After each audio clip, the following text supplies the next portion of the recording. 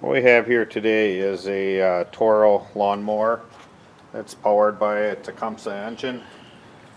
You can go ahead and prime it.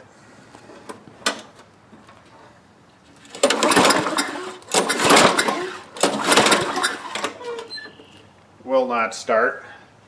However, if you take and put some starting fluid in there, it will fire right up.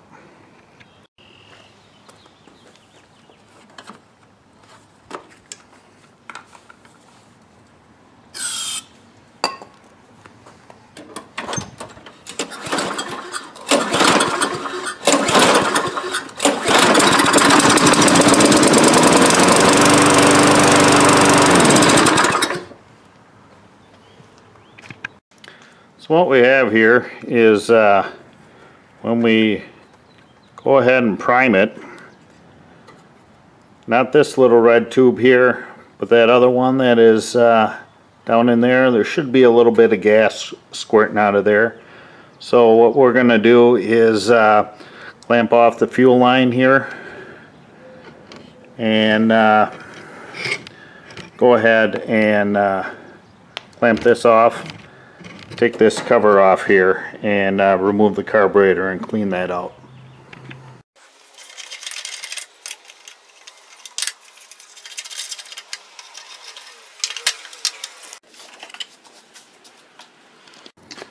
Okay, I took locking pliers, locked off the, crimped off the fuel line. I'm going to put a pair of safety glasses on. I'm going to take some brake clean and clean all the dirt off around the carburetor, and after that I'm going to unbolt it from the intake manifold.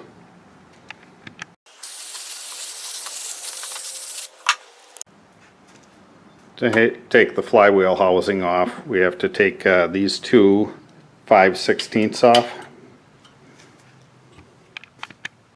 On the oil dipstick we have another 5/16. And to remove the fuel tank, just simply pull back a little bit, pull up. With the fuel tank removed, there are two 3/8 bolts, and then the top will come off. Next, what you're going to need is a 3/8 wrench and a 7/16. We'll go ahead and put it on the carburetor here. You'll need the open end for the 7/16, and we'll go ahead and loosen these up on both sides, and then we'll remove the carburetor and the fuel line. To get to the inner one, you'll have to push the throttle linkage back and go ahead and loosen that up.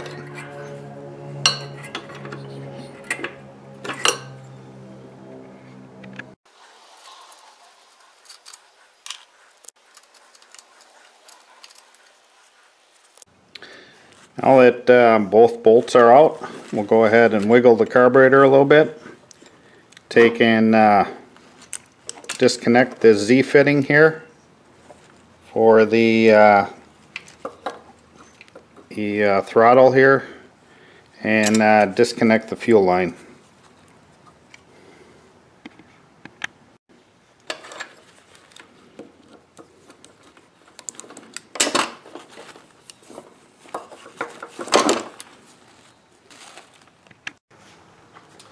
Next, what you need to do is get some carbon choke cleaner. We'll go ahead and we'll remove the backing plate here where the air cleaner fits on.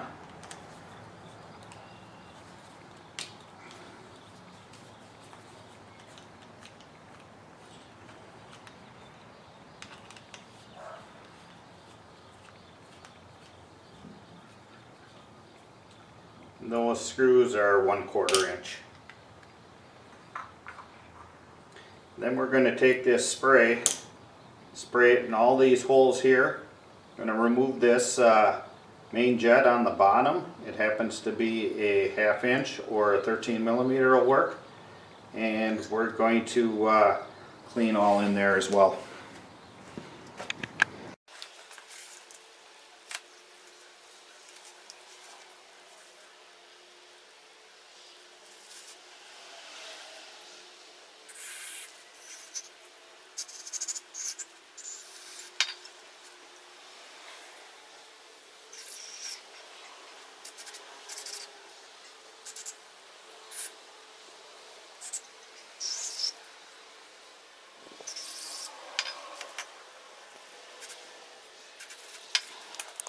Okay, this is the bowl of the carburetor, and there happens to be quite a bit of dirt and whatnot on there. I'm simply going to just take some steel wool here and clean that up a little bit so the gasket seals better. If this gasket here happens to be too bad a shape, then you'll need to replace that. Seems to be pretty much intact. If there's a lot of cracks in it, yeah, it's best to replace that, otherwise won't be running very well.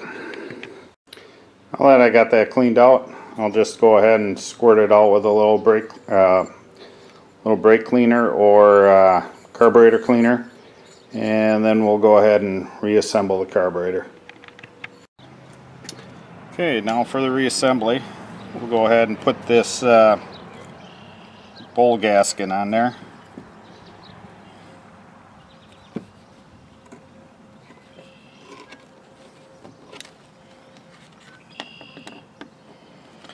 The float happened to fall out, as well as the seat. So we'll go ahead and slide this in here.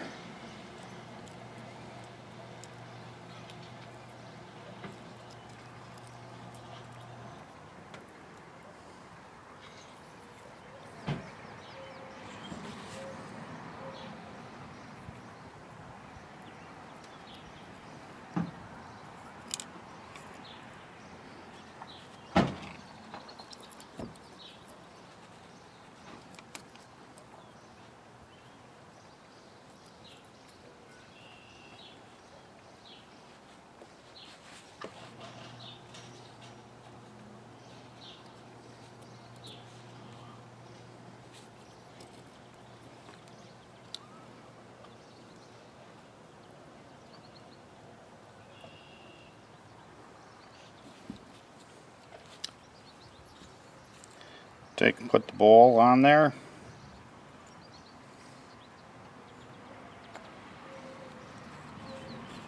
The main jet.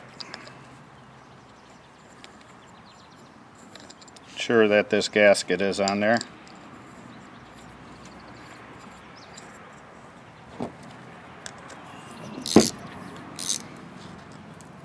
Take and tighten that up just a little over snug. Thing I might have forgot to mention is this little recessed part here goes towards the back of the float where that hinge is. Okay, we're ready to bolt it back on. What we'll do is take this bolt here,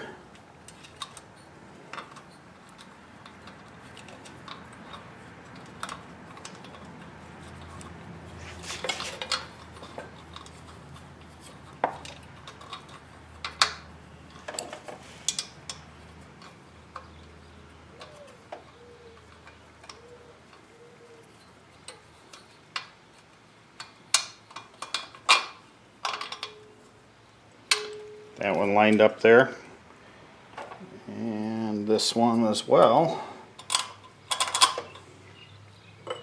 Want to make sure that we have the gasket on here, and if this is damaged, we're going to want to replace that. They're only a couple of dollars. Go ahead, slide our carburetor on.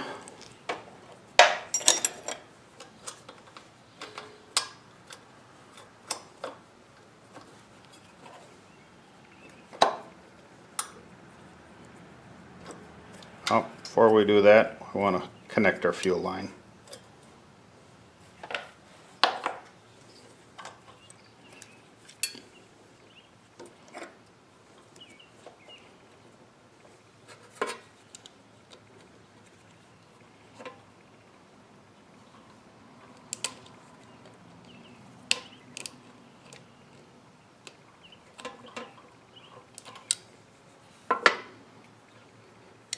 We'll go ahead and bolt it on.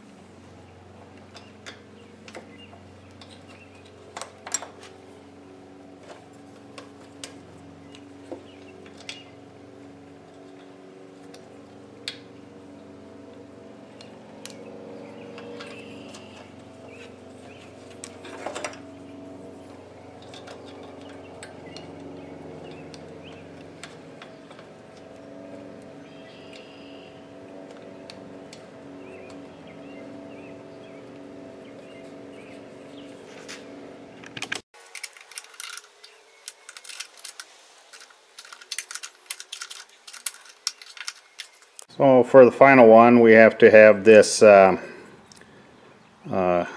spring bracket on the bolt, and so I jammed a screwdriver in the back so I could bind that bolt up so I could go ahead and tighten it.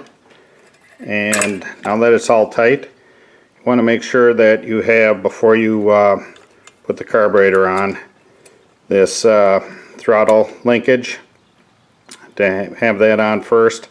That attaches to the governor here, and we want to make sure that that's on because it's very difficult to get it on without it. Okay, I just simply took and twisted this a little bit, fit that in the governor to control the throttle there, and next we'll go ahead and connect our breather hose, and we're ready to put the flywheel housing back on, and then go ahead and reinstall the fuel tank and see if we got it.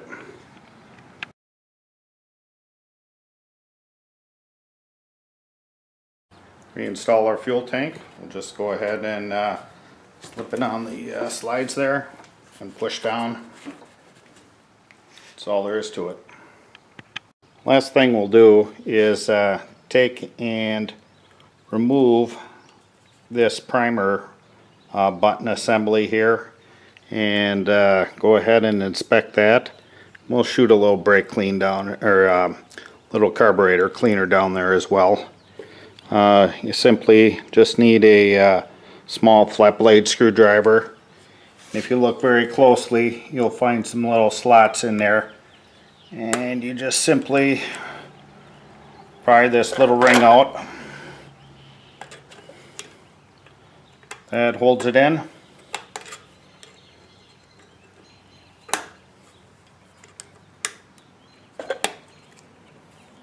And there is a plunger here. We'll go ahead and shoot some brake, or some carb cleaner down in this hole as well, and here.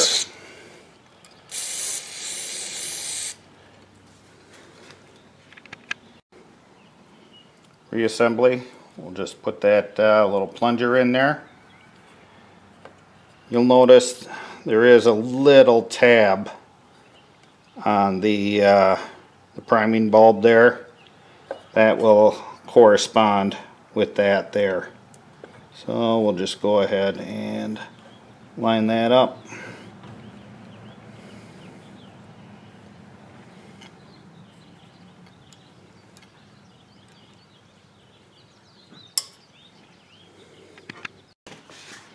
It's pretty important to have this, this little spring attached to the little plunger here.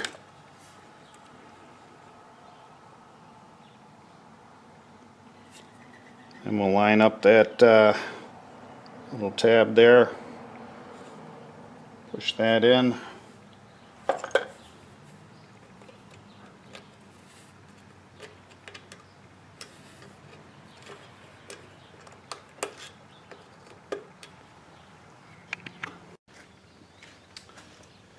Okay, I'm going to remove this emulsion tube here, and hopefully the camera's picking that up. Primer's working now.